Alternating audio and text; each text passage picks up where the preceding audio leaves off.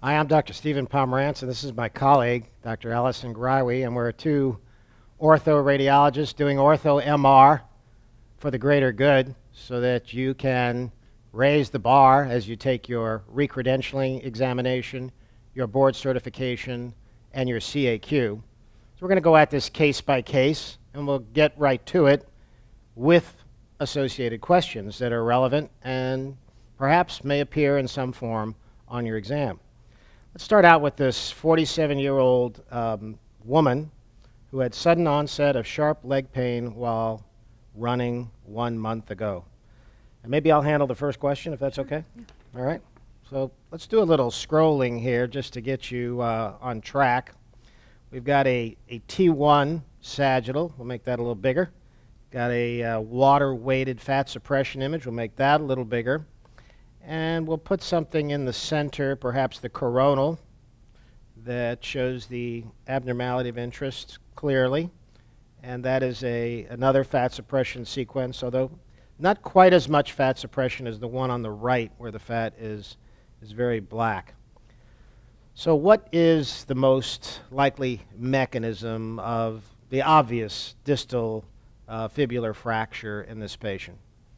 Is it impaction? Is it insufficiency? Is it a fatigue fracture? Is it a pathologic fracture? Or is it none of the above? So let's start out with just the appearance of it. Unlike an acute fracture that you get from major trauma, it wouldn't usually make a straight line like this. It'd kind of be jagged or irregular or zigzaggy. And this one has that sort of very subtle, if we blow it up, it almost looks a little bit like atrial fibrillation on an EKG. And that is very typical of an insufficiency type of fracture or a stress type of fracture, both of which are overuse fractures. The difference between them being that insufficiency fractures occur in brittle bone or abnormal bone, and stress fractures, overuse type fractures, occur in otherwise healthy bone. So what do you think is the most likely diagnosis, audience? What would you choose?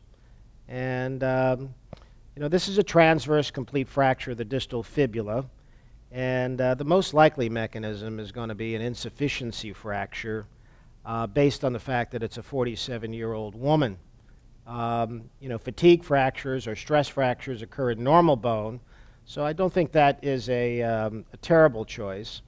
But in an osteoporotic person with some marrow pallor, an insufficiency fracture is going to make the most sense.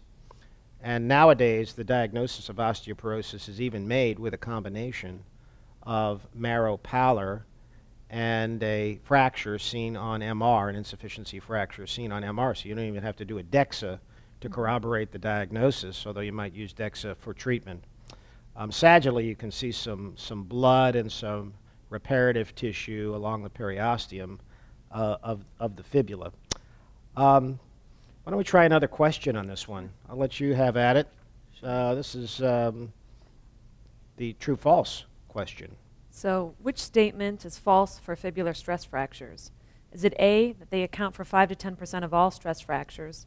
B, most commonly occur in the distal third of the fibula? C, more frequently are seen in runners training on hard surfaces? D, most common mechanism of the fracture is due to weight-bearing compression? Or E, that they are low risk and can be managed with cessation of activity until the point of tenderness resolves? And so the answer for this is going to be, which one of these is false, is going to be that they are due to weight-bearing compression forces. Fibular stress fractures may be caused by muscle traction and torsional forces as opposed to weight-bearing compressional forces. So in terms of the rest of the answers, 5 to 10% of stress fractures do occur in the fibula. Fibula is pretty common, even though it's not a weight-bearing bone, which is sort of weird. And they do most commonly occur in the distal third, although you can see them in the shaft occasionally. It's no secret that this should be an easy one. It occurs in runners training on rigid surfaces, and often when we bring them back into their activity, we only allow them to go on grass or on a soft track, with special shoes for a while. So I think management is clinically, you just have them rest. And not only do you have them rest, it's probably considered a violation of the standard of care to let somebody with a completed insufficiency or fatigue or stress fracture go back to their activity until A, they're pain-free, and B, you see bridging. We do break these down, these stress fractures, into 4A and 4B, depending upon whether they involve one edge of the cortex or both edges of the cortex. Should we hit the next question? Sure. So this would be a 4B. This would be a 4B. To be or not to be, it's a 4B. All right. Which is a true statement regarding stress injuries? Nuclear bone scans have a higher specificity than MRI in identifying stress fractures. I'm not sure that anything has a higher specificity than MR, but that's kind of biased. Bone scan is the preferred imaging study for follow-up of healing due to the intensity of activity decreasing over 3 to 18 months as the bone remodels, often lagging behind the clinical resolution of symptoms. Low signal fracture line seen on both T1 and T2 images represents grade 4 injury. Earliest MRI findings of a stress injury is bone marrow edema visible on T1 and T2 weighted images.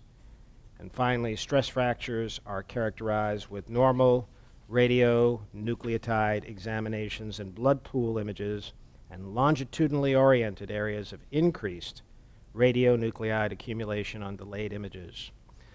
Well, let's start out with A. A is false. MR has a higher sensitivity and specificity than scintigraphy for identifying stress fractures. Bone scans are highly sensitive, but they're not all that specific. I mean, you just get a glob or a hot spot, as we well know. B is false. Bone scan is not followed up for healing because the intensity persists forever and a day, and it's also not a good idea to give a young man or woman 3 or 4 millisieverts to the testis or ovaries on a repeated basis, unless you don't like them, and even then it's a bad idea. C is the correct answer.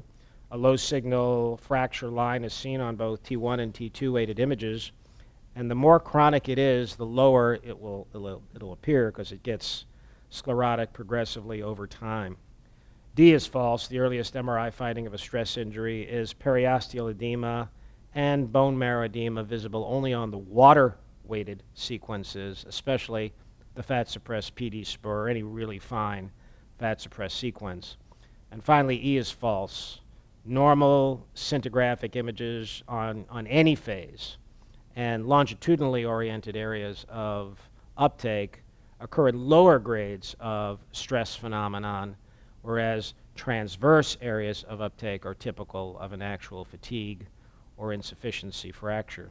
Want to take the last one? Sure. Stress fractures with risk for delayed union include the following except A, the talus, B, medial malleolus, C, navicular, D, fifth metatarsal base, and E, calcaneus. So all of these have a risk for delayed union except the calcaneus. I wonder why that is. I don't know, do you? I don't really know either.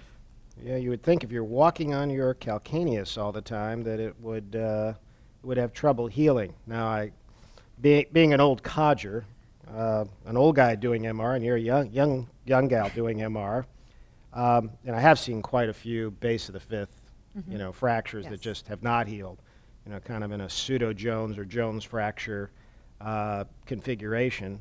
I've seen several medial malleolar fractures that haven't healed, but honestly wasn't that dialed into the fact that the calcaneus is the one that is at greatest risk for delayed union. A couple of other tidbits here. Low-risk fractures include the posteromedial tibia, the metatarsals, the cuboid, the cuneiform, the fibula, the medial femoral neck, and the femoral shaft and pelvis. And then just regarding kind of for the clinical management of this, how long will this be a sclerotic line there, or the dark line persist? And if a clinician calls asking, when can I let this person go back to actually, performing their activities. If they're is it just when they're pain-free? Do you have to do follow-up imaging? Are you looking for resolution of edema? Yeah, it's a really important question. I think it all boils down to pain. So you don't even really have to rescan them if their pain goes away. Unfortunately, with these more chronic fatigue or insufficiency fractures, they build up so much tissue and pressure in the periosteum that it often takes longer than the typical 6 to 8 weeks for them to get back to their activities, which are repetitive. So I've seen them take up to a year to actually go back to, say, half marathon running or 5K running. So it can be a particularly problematic lesion. I would only rescan them if they're not improving in the 6 to 8 week time frame, because then you're looking for a mal or a non-union. And I never treat the MRI. You asked how long that line would persist. The line will persist for up to a year. And eventually you'll see bridging of the cortex on both sides. You may see the white signal of the medullary tissue wipe away the line, or you may see a little delicate dark scar persist throughout life. So you may be able to tell 10 years later that there had been an insufficiency or fatigue fracture there. Shall we do another one? Sure. It was great.